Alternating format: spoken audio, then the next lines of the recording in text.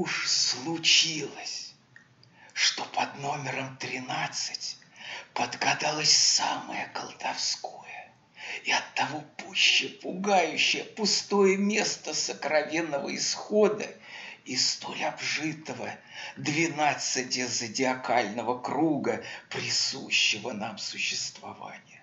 На этом пределе установлен сказочный пограничный столб, где иссякают брецающие золотыми цепями свет, и спадает последнее, серебряная привесь сумерек у распоясанного покоя духа, а далее видится самая интимная комната, райский чертог с дверями без замков, куда не заглянуть без разрешения, куда по вселенским правилам несовершеннолетия не допускаются неразумные дети. Здесь развязывают все путанные узлы у чресел, искореняют последнюю оскомину земной стыдливости. Тадхагата Будда Шакьямуни, сидя в четверояком собрании последователей перед богами и людьми, показал Брахману Шайле скрытые срамные части тела. У того возникли сомнения касательно этой части тела Тадхагаты. Каждого, кто созрел к пробуждению, Тадхагата пробуждает соответствующими средствами. Из древнеиндийских текстов Милинды Панхи.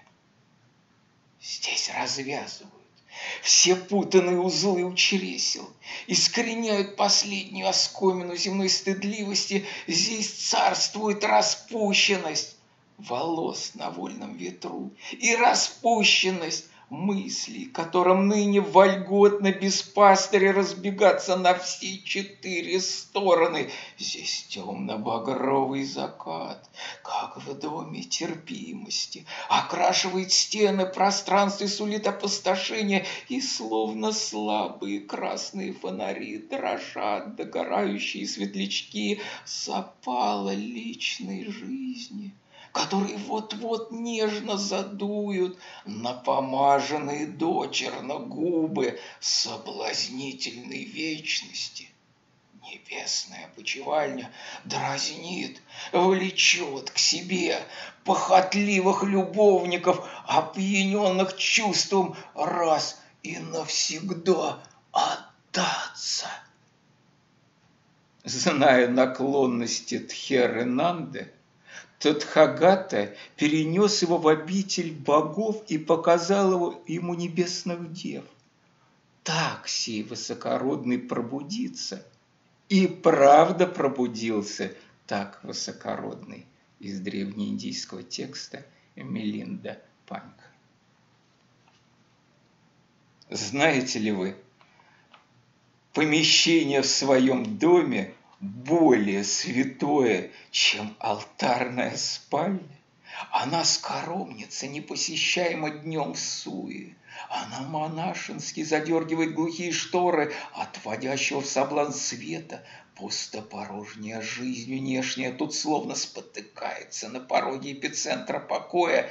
Я вкрадываюсь в свою опочивальню с благоговением, с затаенным дыханием, и ближусь к вечно девственному ложу, как к кораблю мечты, несущему меня по волнам всегда первой и неповторимой любви. А корабль вот уже ждет у тихой пристани, и борта его, как крутые бедра, чуть покачиваются на волнах страсти, обещая столь малому столь многое.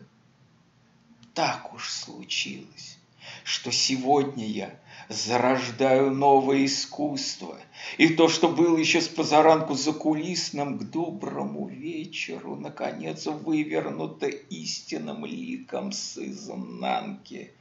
О, благословенные!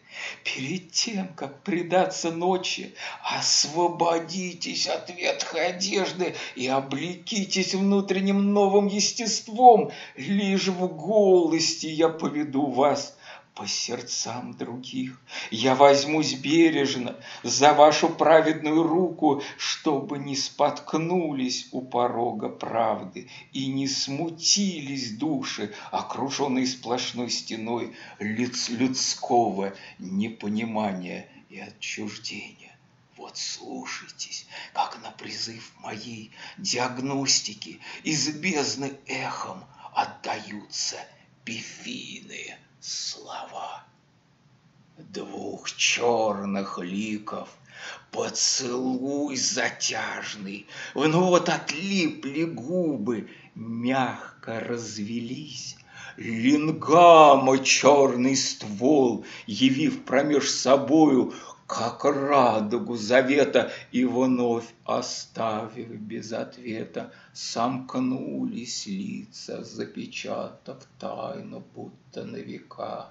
Но знаю я наверняка, лингам Майтреи сменил символику Шивалингама. Да, именно в оральном представлении и рисуется в нашу эру Водолея, эпоху возрождения мистериальных искусств, современная картина чудо-оргии троичности, пришедшей на смену двойного знака, традиционной ориентации шиваистского толка с половыми признаками лингама и йони. Я, Майтрея, учу вас сегодня вниманию к новому искусству, где каждый из нас, подобие игрушки волчка, вращает вокруг себя свою иллюзорную индивидуальность, и пристальному способу научаю всматриваться в пустую втулку небытия, куда время от времени в поступательном акте Эроса входит ось мира, порождая многоцветистую и головокружительную жизнь. Истина, истинно вам говорю, что дыры по существу одинаковы, да все, что вокруг них, разнится.